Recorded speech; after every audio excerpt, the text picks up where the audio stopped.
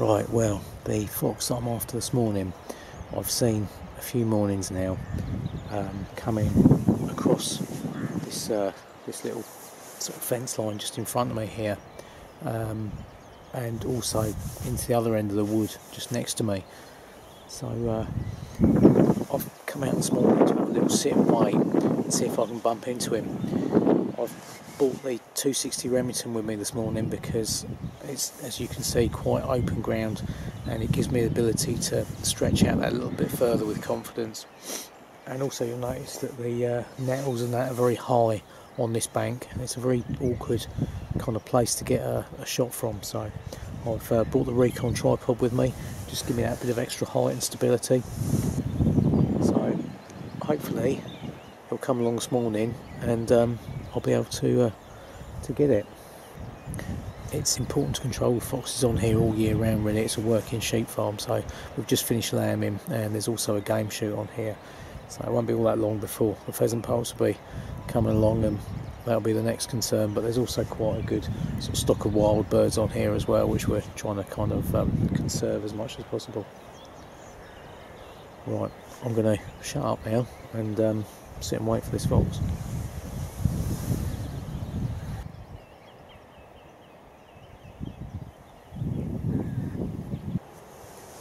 It's always nice to see a few hares about.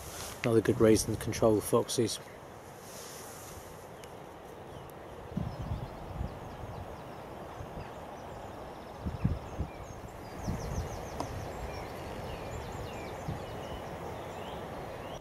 Right, I've been here an hour now, and to be quite honest, I'm starting to get a little bit concerned that this fox isn't going to put in an appearance this morning.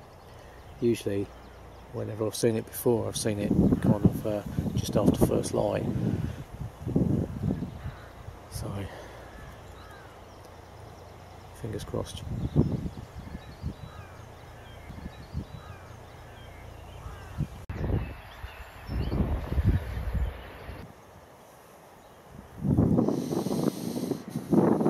Well, this fox needs to check his pocket watch because he's definitely running late.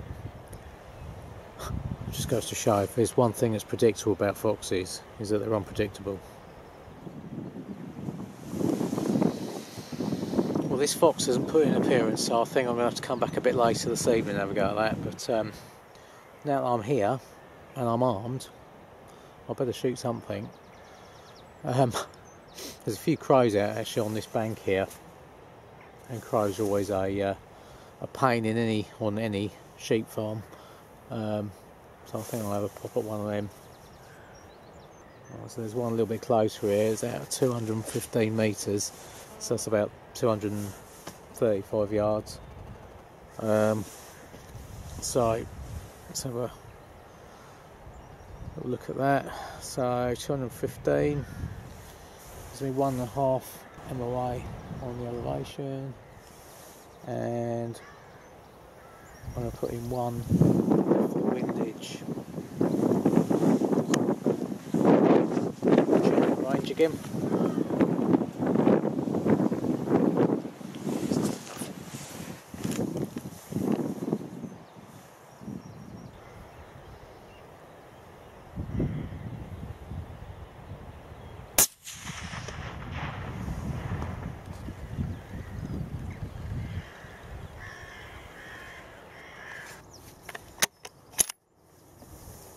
Nice. One crow down.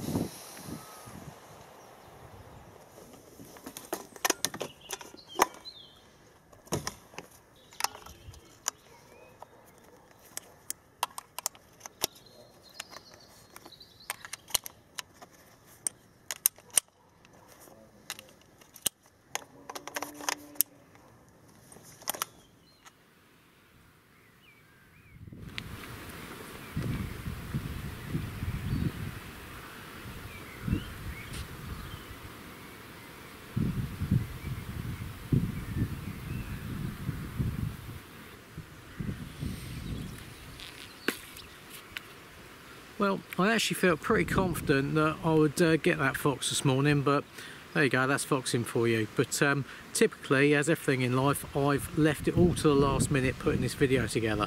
So despite my 3 o'clock start this morning, I've come back out this evening to have a little look around and see if I can find a fox on this farm. It's a different bit of ground this, but there's been 1 or 2 foxes about, and there's also been 1 or 2 roebucks about as well. So hopefully I'll sort of be in with a chance for roe or a fox. But either way, I've brought down the Mauser M12 with me. It's a 243, so it covers me for both scenarios. I've got a PARD 007 on the back there, just for filming purposes, for up until dark, obviously, if we're going for deer. And then I've also got the TH50 thermal scope with me, so I can swap that over. Both scopes are using the Sportsmatch one-piece quick release mounts, so they hold 0, so it takes seconds just to whip that off and put the other scope on there. So yeah, got an Element Nexus on there. No, sorry, not Nexus. We've got an Element Helix HDLR on there at the minute. I normally use a Nexus on my 260, so it's on the tip of my tongue. But yeah, nice little scope, this proper little compact hunting scope. And yeah, well, hopefully we'll find something and you'll actually get a look-see through the scope using this and see what they're like. Right, anyway, enough of me waffling. Let's have a wander around and see if we can bump into something.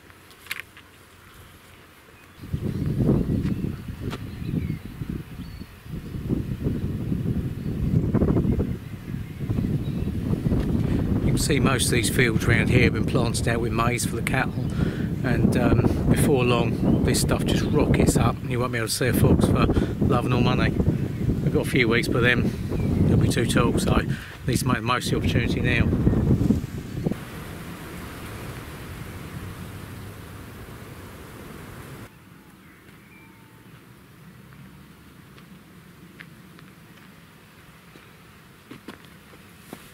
Smells a fox around here.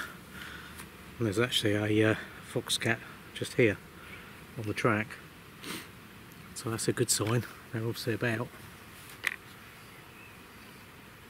This time of year as well, you need to be on the eye out for earths and cubs, because they'll be starting to get about now as well. So quite possibly there'll be an earth in this long grass here, along here in this hedgerow. They're pretty well hidden, so could be.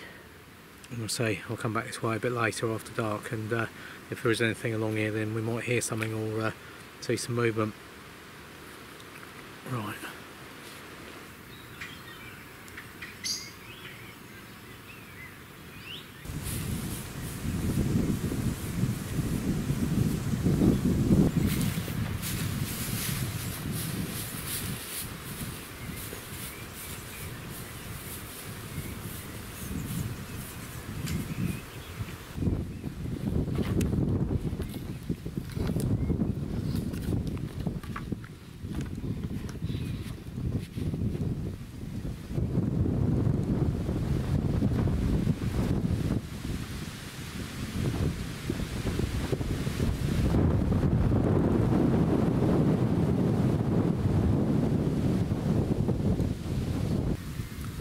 It's been pretty windy all day today. This morning was pretty bad, but it's picked up again this evening, so it doesn't make sitting out in a high seat like this particularly pleasant. It's not too bad at the minute, but it keeps gusting, so hopefully it's not messing around with the audio levels on the camera too badly. But anyway, this is quite a good field. It's been cut recently, as you can see, but you normally get 1 or 2 foxes come across here. I'm hoping, because it's cut, they quite often like to get on a field that's been freshly cut. So I'm hoping just as it starts to get dark, or just after dark, we might get a visitor. But also you get quite a few deer come through here, normally fallow deer. They go to and fro across this field to the wood over the back there, and one behind me. Although you do get a few roe here and there. In fact, our video director Emily, she come up here with us one evening or one morning, I forget which it was now, morning I think, and shot her first roebuck up here from the hedge just behind me here. So yeah, you get 1 or 2 come through here. So we'll hang about and see what happens.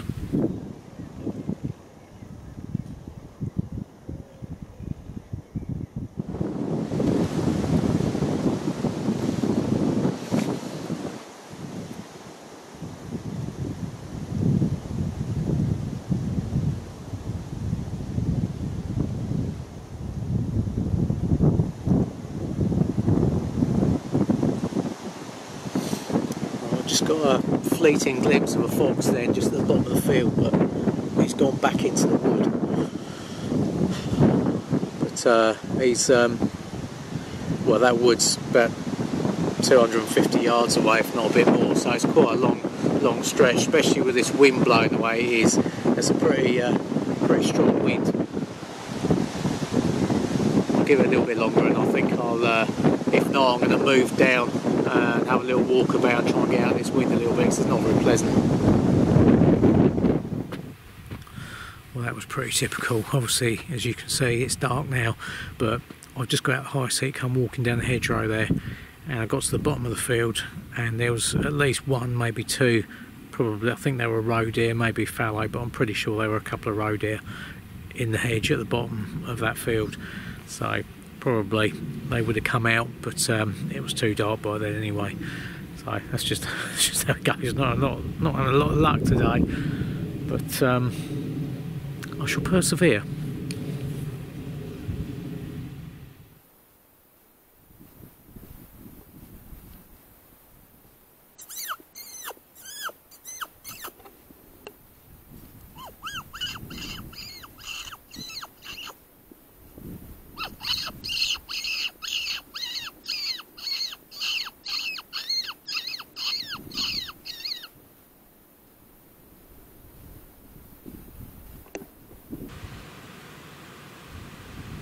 I just tried to get onto another fox there that was out just by that hedgerow there, but unfortunately from where I was stood and where he was stood, there's a house in the background there, and some caravans and bits and pieces. There's also a road that runs down through there, so it wasn't a safe shot. I couldn't shoot it where it was, and yeah, basically the way it's gone and where I am, and there's no way of me to kind of work my way around it to get a safe shot, because there's another road down the bottom there and more houses, so he's basically just gone straight in that direction. So I'm going to let that one wander off. He was about 200 metres anyway last time I saw him, just disappearing around the corner of the cover there.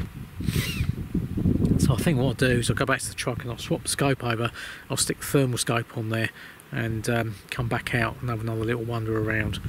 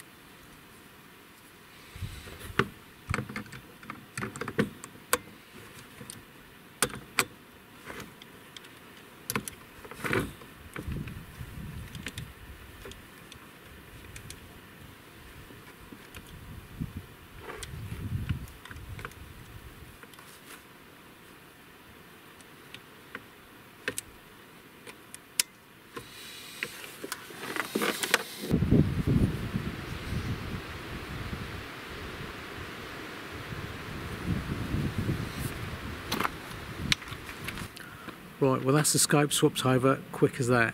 So I'm confident they hold zero, so I'm going to go straight out and have a look for a fox.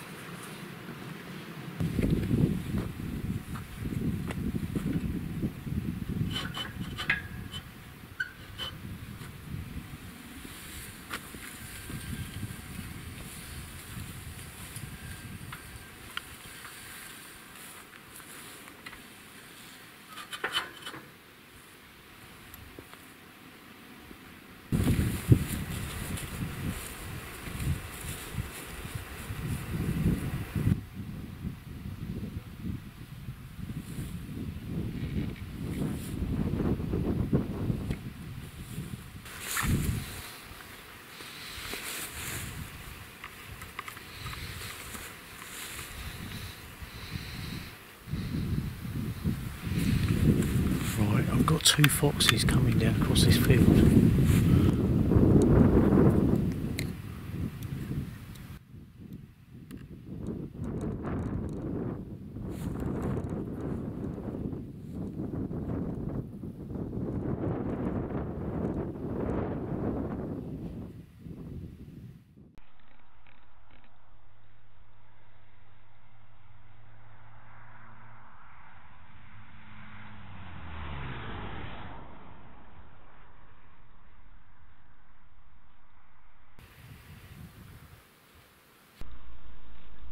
Hey!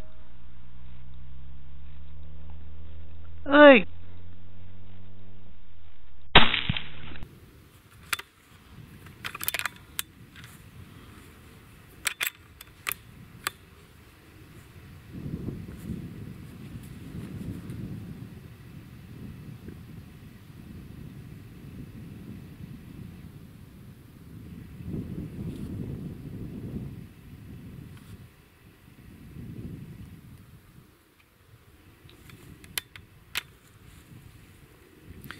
Right, there was 2 foxes coming across that field there. One was a bit closer than the other one. The closest one was about 110, 120 yards. And I just managed to just give him a shout and stopped him. And he only stopped for a second and he started walking again, so I stopped him again with another shout. He stopped, looked round, and I just shot him and he dropped straight into the grass. The other one just pegged it across the field. Right.